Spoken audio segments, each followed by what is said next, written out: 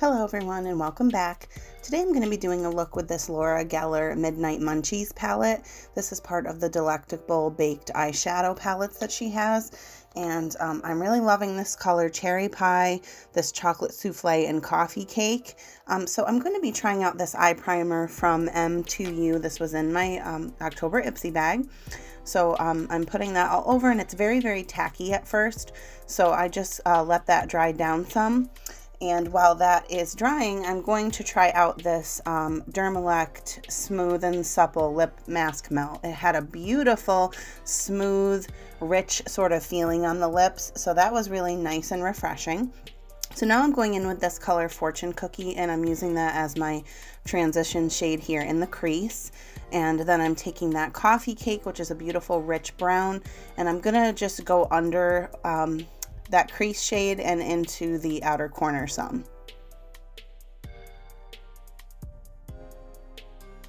Now I am going to try out my Farrah Short Shading Brush in 45E, which was also in my Ipsy bag, and I'm going to lay down that Cherry Pie shade on just the inner third of the lid. I want to leave a little space there to tap into another shimmer shade, which is this Chocolate Souffle. This is such a pretty brown shade, but it has like a mossy green sort of shimmer to it. I just thought they looked so pretty next to each other. Not really an expected combo, but I really like the way that it came out. So then I take this Pecan Bar, which is also a beautiful bronze type shade, and I'm throwing that on the lower lid. I went back into Coffee Cake just to deepen up that outer corner and blend that out a little bit better.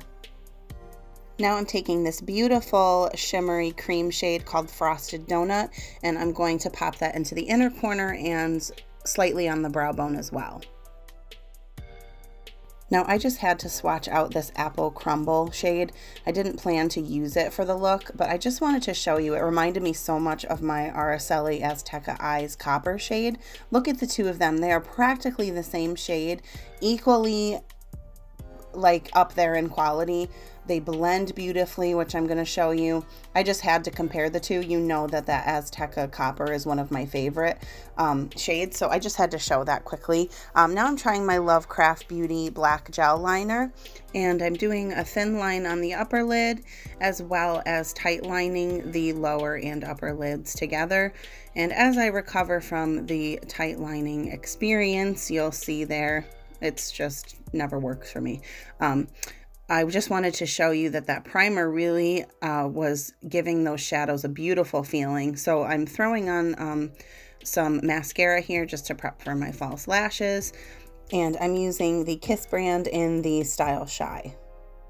I have mentioned before that some Kiss lashes give me trouble as far as putting that inner corner down comfortably onto the lash line. So here you're witnessing me stabbing the glue into my eyeball. I don't know. I have the worst luck when it comes to makeup. So again, another recovery session. I'm going to show you, swatch these out. My mom gave me these lipsticks. They are from Color Impact. They're a fashion lipstick, so I'm assuming that she got this from like in a makeup kit of some kind. But they had a really buttery, smooth feeling. So I just had 3 shades to play with, and I thought this sort of more orangey shade would look very nice with this eye look. And I don't know if it's the lipsticks themselves or that Dermalect treatment, but they felt so nice on the lips. So here you have the completed eye look using the Laura Geller Delectable Baked Eyeshadow Palette Midnight Munchies.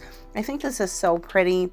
It really does have a nice fall sort of vibe to it, but you could wear this any time of year. I love how shimmery it is, how glowy it all looks, and then again, I really do like the lipsticks. I don't think that they're any kind of like name brand, but I was happy with them. So thank you so much for watching. I always appreciate the support, and please revisit.